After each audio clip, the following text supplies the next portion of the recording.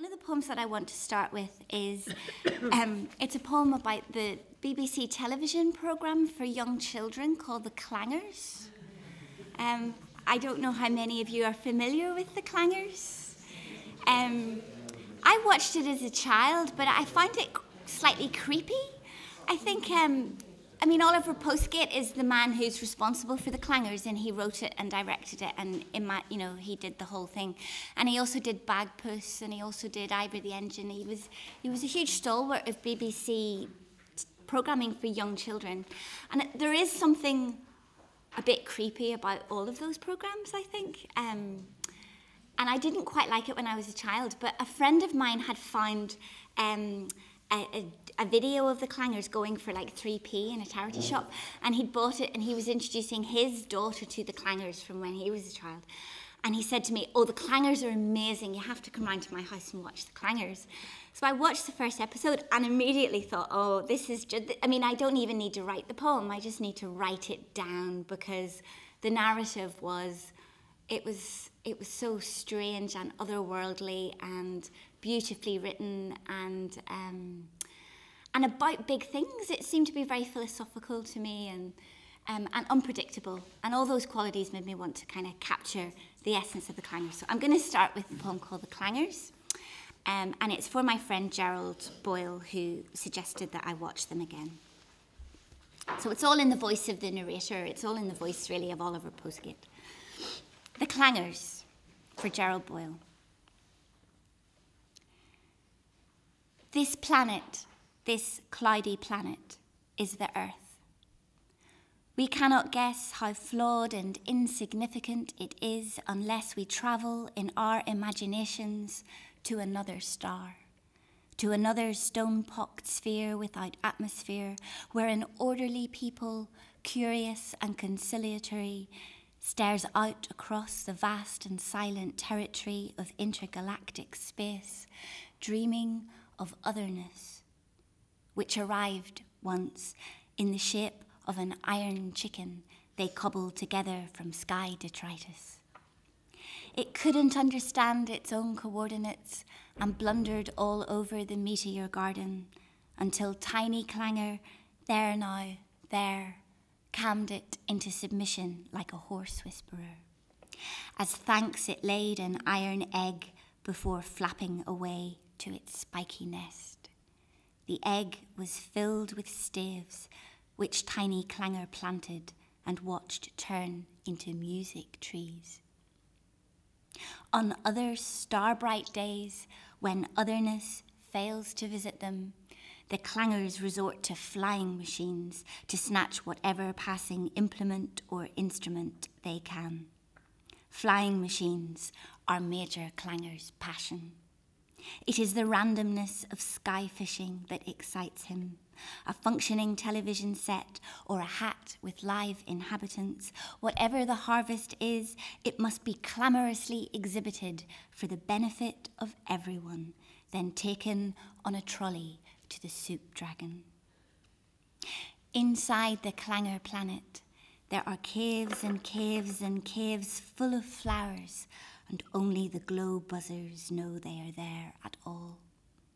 Small Clangor got lost once, like all the countless dead before Theseus, following the glow buzzers to the glow honey source.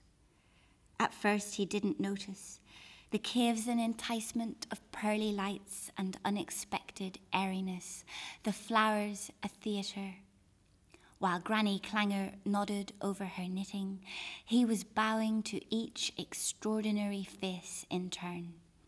Eventually, the glow buzzers led him out again. Goodbye, Clangors. That stretched and iridescent shoal of stars and dark between your world and ours is beckoning. Tuck yourselves into bed, fold your ears over your eyes, whistle your singing kettle breath one last time.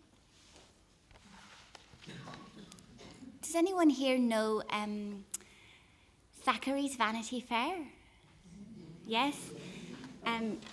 Well, it's my favourite 19th century novel. I absolutely love it. And for those of you who don't know the novel, it's it's kind of constructed around two opposite women, and one is Amelia, and she is the 19th century archetype of the good woman, the good wife. She's pious, she's meek, she's submissive. She's not very original. She doesn't have a lot of colour. And her friend, Becky Sharp, who is an anathema to all of those things, and she's wild and clever and irreverent and immoral, and the best creation, I think, in English 19th century fiction. And the story is that Amelia falls in love and marries a man who's a cad, and he gets killed 2 weeks later at the Battle of Waterloo, leaving her pregnant, and she has a son, and she names her son after this man who's called George. So her son is called George. And she kind of, like Queen Victoria did, she seals herself off in widowhood for over a decade and worships her husband's portrait and blah, blah, blah, blah, blah. Her husband's best friend is a character called William Dobbin, and he's been in love with Amelia since he first set eyes on her, and he is really the hero of the book, but he's totally undersung. And he becomes her best friend, and she is quite happy for him to be her best friend and look after her and support her and her son, but she's not romantically interested in William Dobbin. And after about 15 years, they have a fight over Becky Sharp because William Dobbin doesn't like her, and she's defending her friend. And he suddenly says to her, you know what? You're not worthy of my great attachment, and I have wasted 15 years of my life, and I'm going to meet someone who's going to give me the love that I deserve. And off he goes. And of course, at this moment, Amelia falls madly in love with William Dobbin, realizes what she's ignored in his wonderful character for 15 years, and is stricken with remorse that he's gone and she's lost this chance. So in the novel, she writes a letter, and he's gone back to England, she's in Belgium. She writes a letter, and we never see what the letter is. We're just told that she writes it in the middle of the night, she posts it, and the consequence is that he comes back, and they meet, and they marry, and that's really the end of the book. So I was thinking, well, what did she say? So I decided to write the letter. So this is in Amelia's voice, and it's the letter that she writes to William Dobbin. And I also was thinking, because to try and capture the 19th century, I was thinking, well, what poetic form would be appropriate for the formal style of a letter in the 19th century? And I wrote it in rhyming couplets for that reason. So, okay. Vanity Fair. Dearest William, I could begin by hoping you are well in England, and I do, now that the th regiment has returned to Chatham. Or I could begin by telling you that reports of worsening weather here are true, that Georgie thinks you wicked and unkind for leaving him, that your former servants pine, or that father, though no better, is no worse, etc. But this is not a weather talk sort of letter. It is after 3. The whole house sleeps, even Becky, and I am kept awake 6 weeks by your crippling absence. An irony, I confess, since, for all your years of passionate presence, I failed to cherish you. Now that you're gone, Becky, and you were right about her all along, keeps dreadful company. Boorish men who jest and drink and flirt, and she isn't in the slightest shocked by any of it. I keep to my room.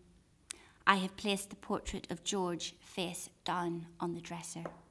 I have folded the gloves you left in an innermost drawer, as though they were a gift. Since you spoke of my incapacity for love, I have come to see how my own fierce widowhood was a shell against the world, a kind of carapace made up of pride, stupidity, and cowardice, a stay, if you will, against the kind of attachment such as yours for me deserved. Poor shredded raiment, for if it did not keep me warm, it kept me safe, safe against you and safe against myself. Last year at the opera, it was Dido and Aeneas.